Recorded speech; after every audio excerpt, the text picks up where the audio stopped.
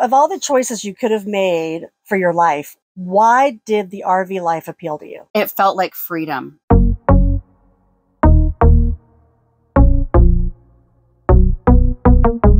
Hey everybody, this is my friend Debbie, and she's going to tell us all about her amazing LazyDays RV. We're going to get a tour in a minute. I decided to go full-time last year.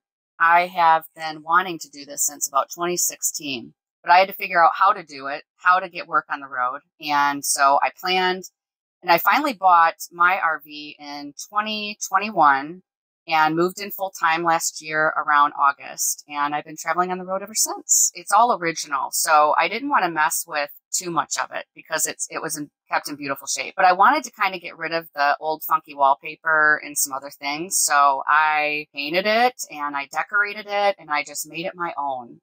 And where have you gone so far? Here, Arizona. Yep. Yep. I've been to Utah. I've been to California. I've been to Tennessee, but I'm just starting, so I've got a lot of places to go. You know, boondocking is fun because you're out there and there's nobody else around. Mm-hmm. I like space when I'm camping. Mm-hmm. So I enjoy all aspects of it. I like all types. I really don't like to be in parking lots though. Oh, me neither. You know, that kind of thing. That really doesn't do much for me. Yeah. Power, I have 400 watts of solar. I have a 2000 watt inverter. And I only have 2 AGM batteries at this point. So I can't like go hog wild once the sun goes down. But I get what I need out of it. While the sun's up, I can use my air fryer and cook, and that gives me that, you know, power for that. But at nighttime, I just really want to be able to turn on my TV or charge things. Say hi to her, puppy. This is my little girl, Izzy. Prettiest travel dog in the world. Yeah, she's really mild. She's got a gentle little spirit about her. She just wants to be with, you know, with me, with people. How did she take to traveling? Completely fine. Like nothing, as long as she had her little pink bed. So what did you decide to do for work while you were on the road? So I decided I wanted to go back to school and become a certified RV inspector.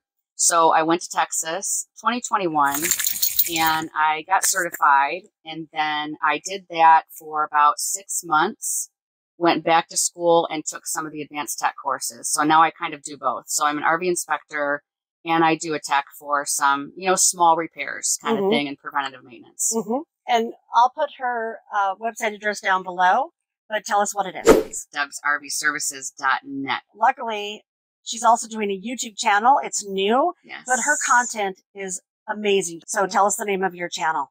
Deb's RV Services.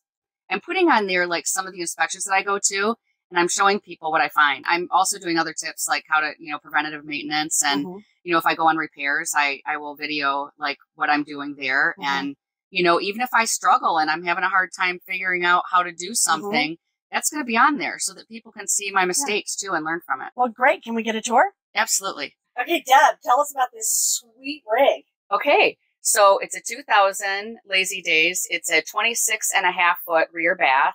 It has a Ford E450 chassis. Runs great. Prior owners took very good care of it. So all these cushions are original. They're super comfortable. This was a wall that had like a shelf thing on it. I took it off and I got this picture. So I repainted all the walls and I painted in here. This is like the bathroom area. There's a shower. There is the toilet is over here. And then you have the refrigerator here. Propane? Yes, it's propane and electric. This is kind of the bath area, and I don't use the sink. I put my burpee here because I wanted a place for my burpee, and I figured I can use the kitchen sink, and I don't need to use the bathroom sink. Then in the kitchen, we have the stove is here, and there is an oven. I use it sometimes, but not a lot because I don't want to burn through my propane. So what I do is I pull out an air fryer if I want to bake. There's a double sink here, and then there's a little lift that comes up so it extends out the counter space, which I like. I did replace this faucet here. That was a fun little job. And then there's a microwave, which is used for storage. I don't really use my microwave much. Me too. And then I have this. I won't show you the inside because all my stuff is hidden in there, not nice and orderly. There's more space down here for all of my canned goods and dry stuff. And then I have some drawers here. And then the dining room area is good for my office and for eating. I love it. It's just perfect little space. Then I have this here, which is a cute little new purchase, but it's a USB light so that I can turn that on and there's 3 different settings and then you can turn it off. Nice. So that works great for a little ambience at night or morning light, and then you don't have to use your battery power. The other thing I replaced were I put in LED lights. So they had the original type of bulbs in here, and I replaced them with LED lights. So it's more efficient. So this is like that, it's just the peel and stick, but I wanted to give this like a better look than that ugly wallpaper. So I put this over top, and then I got a magnetic knife holder. This originally it was made with 2 couches, and then you could either sleep up top or you could pull these together and make a king size bed. Well, because it's just me, I decided I didn't want to keep making my bed every day. So I just pulled this couch out, and made it into a twin size bed. So it stays permanent, and I don't have to worry about, putting all this stuff away. And I have more storage room up there now.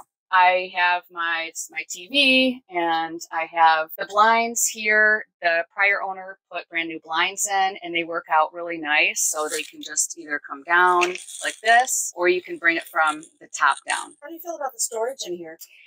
I really think the LazyDays has a lot of good storage on the inside. So all these are storage cabinets. You can open these, and I have a lot of my canning stuff in here. So you open and close here. There's one on this side, and then there's one over there too. So there's lots of good storage. Outside, there's some storage. I could use a little bit more, but I just have to get rid of more stuff. I don't need that much stuff. But I use this upper area here, and I put tons of stuff up there. There's a ton of storage in that overhead cab. What's the gas mileage? 8 miles to the gallon. I know. So that's the bad part. Yeah. It doesn't do well. Yeah, the gas is like something that you just have to deal with. All right, will you show us the outside? Sure. So the outside of the RV, what I did to this is I buffed out all the oxidation that was on it. So I made it look better, shiny and new. And it's well taken care of. The awning doesn't work. So the awning, I strapped it down, and it's something that I need to replace, something I'm working on. But when you're out in the desert and it's super windy, you feel like you can't even use them anyway. So I'm not too worried about it. You'll notice these giant windows. One thing I didn't mention on the inside was that I love about the LazyDays is the access to the outdoors from inside. You can have the best views with the LazyDays with these windows. You have 2 giant windows, one on either side, and then one in the very back, along with the other few windows here. This model was made by LazyDays up until they basically closed their doors. So when you see them driving around, they still look the same. So I have a Honda CR-V. It's a 2014. It's the last model year that you can actually use this as a tote. I absolutely love it. It's lighter weight too. And one thing that I didn't realize is how many things you needed to set up for a tote. So that was a big learning curve for me. And it's just something that if you're going to do that, you want to make sure that you figure out all the things you're going to need. Well, thanks, Debbie, for giving us a tour and letting us hear more about your RV life. Everybody, I am going to put all of Debbie's links below in the description and pinned at the top of comments to her repair service, her website, and her new YouTube channel. Check it out. It's very cool. Bye, everyone. Bye.